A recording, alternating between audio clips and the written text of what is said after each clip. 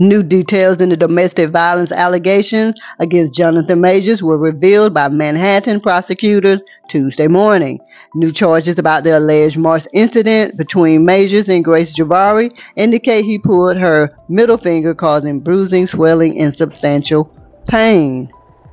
Grace says that Majors grabbed her right arm, placed it behind her body, and used his hand to twist the right forearm and right middle finger. This caused substantial pain to her right forearm and her right middle. As you can see, the more you fuck around, the more you're going to find out. The charging documents also allege that Majors hit Jabbari with his hand on her right ear and caused a cut, along with pushing her into a car, causing her to fall backwards. The alleged assault happened early in the morning on March 25th, only a few blocks from the criminal courthouse in Lower Manhattan.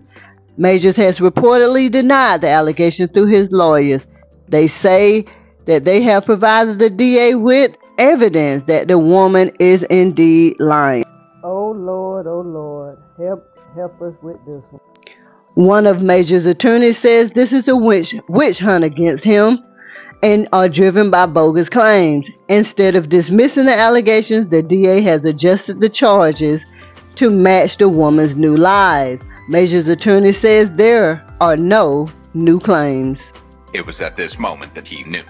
He fucked up. Majors is facing charges of assault to recklessly cause physical injury, harassment of physical contact, and assault with the intent to cause physical injury, and tons more of misdemeanors that can carry up to a year in prison.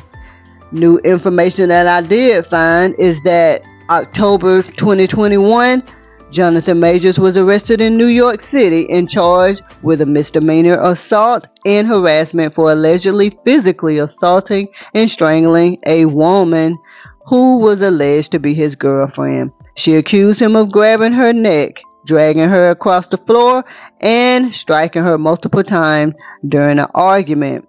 Majors was released on bail. You know, it seems as Jonathan has gotten himself into some real trouble. He's already lost a lot of endorsements, and I'm sure his prior conviction is going to come out. So let me know what you think in the comments. And as always, guys, please make sure you like, share, and subscribe.